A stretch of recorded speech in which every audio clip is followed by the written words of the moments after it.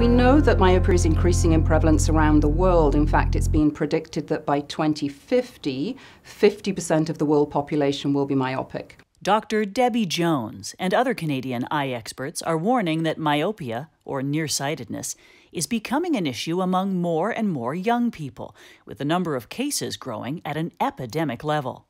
In Canada, we did a study here through the University of Waterloo where we looked at prevalence locally, and we found in our younger age group, age 6 to 8, about 6% of children were nearsighted, were myopic. So that's about 1 to 2 children per classroom.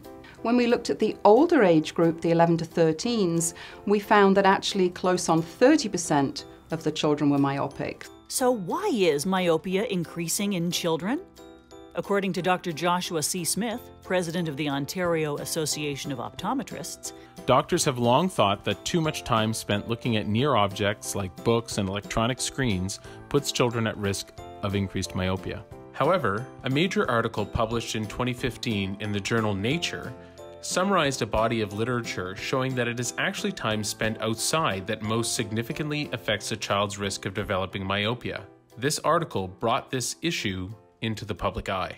Children in the study who spent at least 3 hours outside on sunny days had a significantly lower risk of developing myopia. It's a concern that children are becoming myopic earlier because they are more likely to have a higher prescription later on. And that higher prescription can lead to complications such as retinal detachments and other retinal degeneration. We can only assume that the complications associated with higher prescriptions will also occur earlier if a child has a higher prescription at an earlier stage. So that's the big concern. And one of our goals is to look at A, the causes of myopia, but B, also what we can do about it and how we can slow down the progression of myopia such that children end up with lower prescriptions than they might otherwise. So when Sophia was first diagnosed with myopia, she was about 8 years old. She was having difficulties in school, seeing the whiteboard.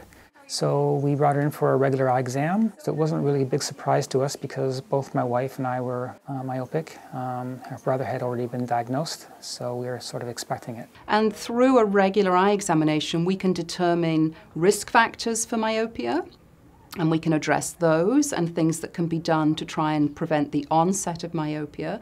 We can also determine if a child is already myopic and plan to intervene early such that their prescription stays at a low level. A couple of decades ago, when you saw a child who was nearsighted, who was myopic, it was plain and simple. They were given spectacles to help them see, and as their prescription changed over the years, the prescription would be increased accordingly. Now what we know is we have methods to slow down the progression so that we can keep children in lower prescriptions, which reduces their risk of complications later on in life. And we have various ways of doing that. There's been a lot of research over the years, and we have products available now that are proven and tested to slow down the progression. So there's eye drops, there's some spectacle lenses on the market, and then there are contact lenses. And in fact, here in Canada, we have a Health Canada authorized product called MySight that has shown to slow down progression of myopia by over 50%. So parents are often concerned that their children are too young for contact lenses, and really there is no age limit. So our study actually fit children aged 8 to 12. Being active and not having to wear glasses all the time is just so much easier for me because wearing contact lenses as a kid, it's really worth it. You don't have to be careful that much. You can roughhouse with your friends. At the end of the day, it's all about giving our children their best future by protecting their vision. So it's really important that parents consider regular eye examinations for their children as part of their general well-being.